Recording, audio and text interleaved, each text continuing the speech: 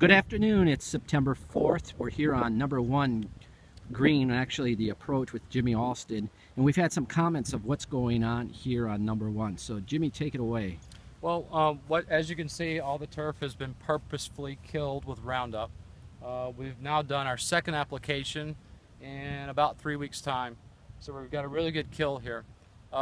This past spring, the Greens Committee, due to a number of comments and less than desirable turf conditions due to the contamination of a lot of the off types, we decided to regrass this approach, this collar on number 1, the same thing on number 2, and also on hole number 15.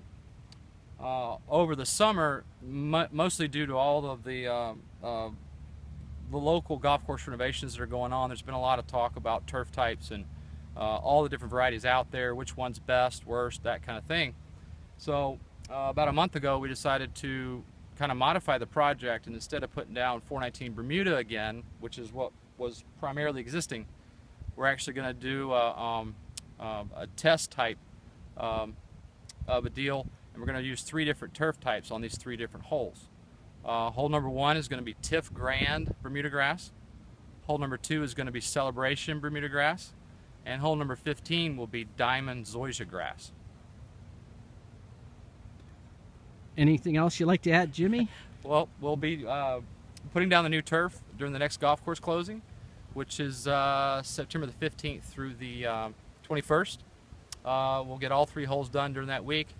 None of the holes will be closed. We might be playing this as ground under repair for a few weeks, but grow in will be very short since we're using sod instead of sprigs.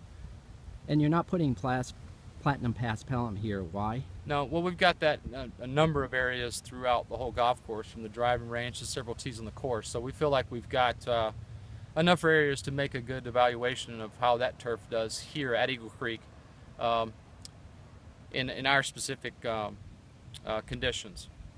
Great. Well, that's it for this video. We'll see you again next time. Probably within the next week, we'll do another video to show the turf once it's being installed. Well, while it's being installed, actually. That's it for now. Thanks.